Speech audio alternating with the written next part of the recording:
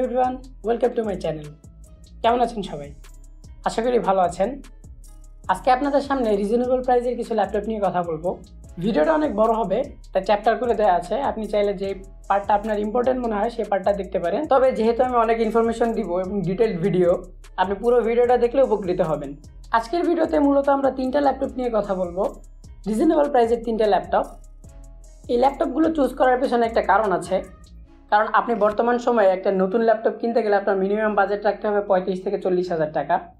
তাও এই প্রাইসে যে ল্যাপটপগুলো পাবেন সেগুলো থাকবে সেলেরন প্রসেসর দিয়ে, 2 কোর থাকবে, সর্বোচ্চ 4 কোর 4 থ্রেড পাবেন, 2 কোর 4 থ্রেড এই টাইপের প্রসেসর দিয়ে ল্যাপটপগুলো পাবেন, যার পারফরমেন্স খুব একটা ভালো হয় না। এই জন্য আমরা ইউজ ল্যাপটপের দিকে দেখতে পারি। ইউজ ল্যাপটপের ক্ষেত্রে আমাদের অনেক বেটার অপশন আছে। এই রেঞ্জে আমরা ইউজ ল্যাপটপ হিসেবে যেগুলো পাবো এগুলোতে i5 এর প্রসেসর থাকে, i5 এর 8th জেনারেশন প্রসেসর থাকে, এটা কমন 30 থেকে 35,000 টাকার রেঞ্জে। তো আজকে এই ল্যাপটপগুলোর ডিটেলস নিয়ে কথা বলার চেষ্টা করবো ইনশাল্লাহ। ইউজ ল্যাপটপের ক্ষেত্রে এইচপির ডিমান্ড একটু বেশি, কারণ মানুষ এই এইচপিটাকে ট্রাস্টেড একটা স্পট হিসেবে দেখে। আমরা এইচপির তিনটা ল্যাপটপ নিয়ে আজকে কথা বলবো। এর বাজেট রেঞ্জ হচ্ছে 30 থেকে 35,000 টাকার মধ্যে। আজকে যে তিনটি ল্যাপটপ নিয়ে কথা বলবো, এই তিনটি ল্যাপটপের মডেল হচ্ছে HP EliteBook 840G6, HP EliteBook 745G6, HP ZBook 14u G6। এই তিনটা ল্যাপটপের কনফিগারেশন প্রায় সেম, ডিজাইনও একদম সেম, আউটলুকের দিক থেকেও একদম সেম বলতে পারেন। তো এই ল্যাপটপগুলোর ডিটেলস নিয়ে কথা বলার চেষ্টা করবো ইনশাল্লাহ। প্রথমে EliteBook এবং ZBook সিরিজ নিয়ে একটু কথা বলি। ZBook সিরিজটা মেইনলি ওয়ার্কস্টেশন সিরিজ এবং EliteBook সিরিজটা হচ্ছে বিজনেস সিরিজ। প্রথমে আউটলুক নিয়ে কথা বলি। এই ল্যাপটপগুলো দেখতে একদম সিমিলার, শুধু কালার চেঞ্জ আছে। ZBook-এর কালারটা হচ্ছে গ্রে আর বাকি দুইটা ল্যাপটপের কালার হচ্ছে সিলভার। ল্যাপটপগুলো মেটাল বিল্ডের, ওয়েট অ্যারাউন্ড 1.5 কিলোগ্রাম। এর ইন্টারনাল স্ট্রাকচার এবং আউটলুক দুটোই সেম। তো এখন এর প্রসেসর নিয়ে একটু কথা বলি। এখানে যদিও দুইটা সিরিজের ল্যাপটপ আছে, তবে দুইটার পারফরমেন্স, বিল্ড কোয়ালিটি এবং সব দিক থেকে এগুলো সেম। প্রসেসরের কথা বলতে গেলে EliteBook 840G6 এবং ZBook 14u G6 এর প্রসেসর সেম। আমরা এটাতে ইন্টেলের i5 এর একটি প্রসেসর পাচ্ছি, যার মডেল হচ্ছে 8365U, এবং 745G6 এ আমরা পাচ্ছি Ryzen 5 Pro 3500U এর প্রসেসর। তো এক নজরে এই প্রসেসরগুলোর কনফিগারেশন এবং ডিটেলস সম্পর্কে একটু ধারণা নিয়ে নেই। ইন্টেল i5 8365U প্রসেসরে আমরা বেস ক্লক পাচ্ছি 1.60 GHz, বুস্ট ক্লক পাচ্ছি 4.10 GHz। আর অন্যদিকে Ryzen 5 Pro 3500U প্রসেসরে বেস ক্লক পাচ্ছি 2.10 GHz এবং বুস্ট ক্লক পাচ্ছি 3.70 GHz। দুইটা প্রসেসরে আমরা কোর পাচ্ছি 4টা এবং থ্রেড পাচ্ছি 8টা। তবে ক্যাশ মেমোরিতে একটু চেঞ্জ আছে।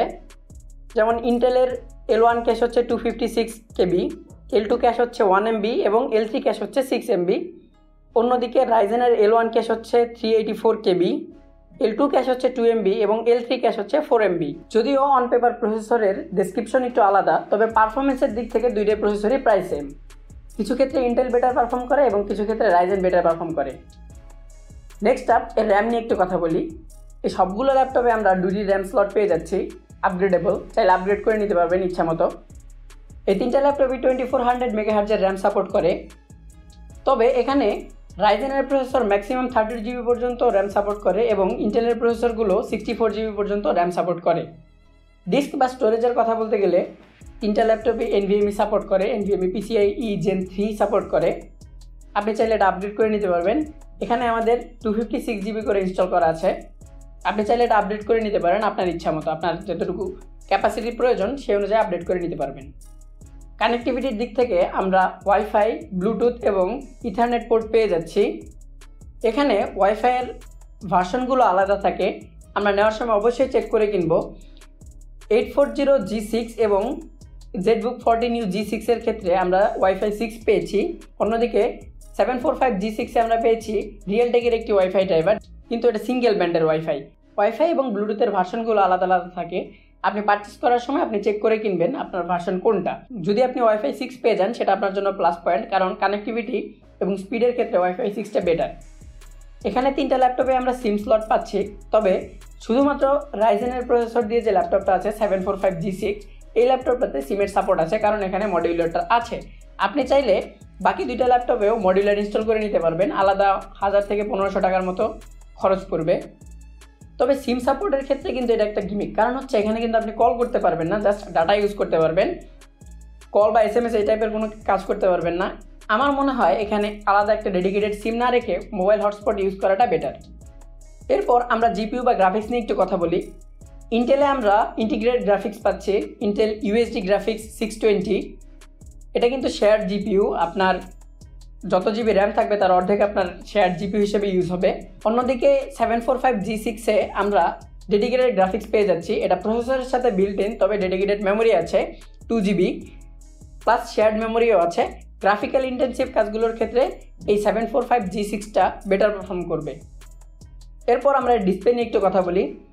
আমরা প্রথমে বলেছি এটার আউটলুক সেম, এর ডিসপ্লে সাইজও সেম। এটাতে আমরা 14 ইঞ্চের ডিসপ্লে পেয়ে যাচ্ছি, যার রেজলিউশন হচ্ছে 1920x1080 পিক্সেলস। এই তিনটে ল্যাপটপে আমরা ম্যাট ডিসপ্লে পেয়ে যাচ্ছি, তবে এর গ্লসি ভার্সনও হয়। আর এগুলো কিন্তু টাচ এবং নন টাচ দুইটা ভেরিয়েন্টেই পাওয়া যায়। টাচ ভেরিয়েন্টের ক্ষেত্রে বেশিরভাগ ক্ষেত্রে সামনে একটা গ্লসি গ্লাস পার্ট থাকে, কিন্তু এখানে আমাদের কাছে যে ল্যাপটপগুলো আছে তার মধ্যে একটা ল্যাপটপ একদম দেখতে সেম হওয়ার পরেও এটা কিন্তু টাচ। আপনি এই তিনটে ল্যাপটপ একসাথে রাখলে এটা টাচ করার আগ পর্যন্ত আপনি বুঝতে পারবেন না যেটা টাচ ল্যাপটপ। আপনি টাচ বা নন টাচ দুইটা ভেরিয়েন্টই পারচেস করতে পারেন। আপনার টাচের থেকে নন টাচের প্রাইস ডিফারেন্স মোটামুটি 1500 থেকে 2000 টাকার মতো হয়। এরপর এর স্পিকারের কথায় আসি। এই তিনটাতেই সেম স্পিকার আছে, ব্যাং & ওলুপসনের স্পিকার। সাউন্ড কোয়ালিটি যথেষ্ট ভালো, যথেষ্ট লাউড ছিল। মোটামুটি সাইজের একটা রুমে এর সাউন্ড আপনাকে হতাশ করবে না। কন্টেন্ট ওয়াচিং এক্সপিরিয়েন্সও ভালো হবে। এরপরের কিবোর্ড নিয়ে একটু কথা বলি। এই সবগুলো ল্যাপটপে আমরা ব্যাকলিট কিবোর্ড পেয়ে যাচ্ছি।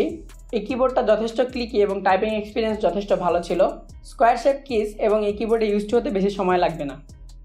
এরপরে ট্র্যাকপ্যাড নিয়ে একটু কথা বলি। এই ল্যাপটপে আমরা গ্লাস সারফেসের একটি ট্র্যাকপ্যাড পেয়ে যাচ্ছি, উইন্ডোজ জেস্টার সাপোর্ট করে। আর এর নিচের দিকে দুইটা হিডেন বাটন আছে এবং উপরে দুইটা ডেডিকেটেড বাটন আছে। কিবোর্ডের মাঝে কিন্তু আপনি জয়স্টিকও পেয়ে যাচ্ছেন, তবে এটাতে ইউজ হতে সময় লাগে। এরপর সিকিউরিটির কথায় আসি। এই ল্যাপটপগুলোতে আপনারা ফিঙ্গারপ্রিন্ট পেয়ে যাবেন, তবে তিনটা ল্যাপটপের মধ্যে দুইটা ল্যাপটপে আমরা উইন্ডোজ হ্যালো ফেস পেয়েছি। আপনারাও পারচেস করার সময় এটা দেখে কিনতে পারেন। এটার চেনার সহজ উপায় হচ্ছে ফেস আনলক থাকলে এর ক্যামেরার পাশে দুইটা আলাদা ক্যামেরা থাকবে, আইআর ক্যামেরা। আর এই আইআর ক্যামেরাগুলো কিন্তু একদম অন্ধকারে আপনার ফেস ডিটেক্ট করে আনলক করতে পারে। উইন্ডোজ হ্যালো ফেসটা কিন্তু একটা অপশনাল ফিচার, সব ল্যাপটপে থাকে না। বেশিরভাগ ক্ষেত্রে আমরা দেখেছি টাচ এবং গ্লসি যে ল্যাপটপগুলো আছে সেই ল্যাপটপগুলোতে ফেস আনলক থাকেই, মোটামুটি 90% আমরা দেখেছি। আর ফিঙ্গারপ্রিন্ট এবং ফেস দুটার ক্ষেত্রে আনলক স্পিড যথেষ্ট ভালো ছিল, 1 সেকেন্ডের কম সময়ে এটা আনলক করে ফেলে। এরপর এর পোর্টস অপশন নিয়ে একটু কথা বলি। এই তিনটা ল্যাপটপের ডিজাইন যেহেতু সেম, এর পোর্টস অপশনগুলো সেম। এই ল্যাপটপের ডান দিকে আমরা প্রথমে পেয়ে যাব একটা charging port, barrel charging port. তারপর পেয়ে যাব USB Type-C Gen 3 থান্ডারবোল্ট 3। আপনি চাইলে এই Type-C দিয়েও ল্যাপটপটাকে চার্জ করতে পারবেন, তবে অবশ্যই খেয়াল করবেন এই ল্যাপটপটার ইনপুট এবং আপনার চার্জারের আউটপুট সেম কিনা। এটা 45 ওয়াট এবং 65 ওয়াট চার্জার দিয়ে এটাকে চার্জ করতে পারবেন। এরপর পেয়ে যাচ্ছে একটি ডকিং স্টেশন পোর্ট। এরপর পেয়ে যাচ্ছি RJ45 ethernet port, HDMI port, USB Type-A port, headphone microphone combo Jack এবং লাস্ট একটা সিম স্লট। আর বাম দিকে পেয়ে যাচ্ছি smart card reader, USB Type-A এবং লাস্টলি একটা কেনজিংটন লক। এই ল্যাপটপগুলোতে আমরা 720 পিক্সেলের ওয়েবক্যাম পেয়ে যাচ্ছি। আর এই ক্যামেরাগুলোর সামনে স্লাইডিং শাটার পেয়ে যাচ্ছি, আপনি যখন ইউজ করবেন না তখন এটা অফ করে রাখতে পারবেন। এই ল্যাপটপগুলো কিন্তু উইন্ডোজ 11 অফিসিয়ালি সাপোর্ট করে, আপনি উইন্ডোজ 11-এর অফিসিয়াল আপডেট পাবেন। আর আরেকটা বিষয় হচ্ছে এই ল্যাপটপগুলো কিন্তু উইন্ডোজ অ্যাক্টিভেটেড থাকে, আপনার নতুন করে আর ক্র্যাক করতে হবে না বা অ্যাক্টিভ করতে হবে না। আপনি যদি নতুন করে উইন্ডোজও করেন সেক্ষেত্রে আপনি সেটিংস থেকে অ্যাক্টিভেশন থেকে এটা অটোমেটিক আবার অ্যাক্টিভেট করে নিতে পারবেন, ক্র্যাক করার কোনো প্রয়োজন হবে না। তো এখন কনক্লুশনে আসি। লো বাজেট বা বিগিনার বাজেটের ক্ষেত্রে আপনি যদি নতুন কোনো ল্যাপটপ কিনতে যান সেক্ষেত্রে আপনি যে সার্ভিসটার যে পারফরমেন্সটা পাবেন তার থেকে ইউজ ল্যাপটপগুলো চুজ করা আমার কাছে বেটার অপশন মনে হয়। কারণ এই ল্যাপটপগুলোর প্রসেসিং পাওয়ার বা পারফরমেন্স অনেক ক্ষেত্রে 50,000 টাকা প্লাস বাজেটের যে ল্যাপটপগুলো আছে তার কাছাকাছি হয়ে থাকে। আর পারচেস করার ক্ষেত্রে কিন্তু আপনারা সার্ভিসও পেয়ে যাচ্ছেন, আফটার সেল সার্ভিস।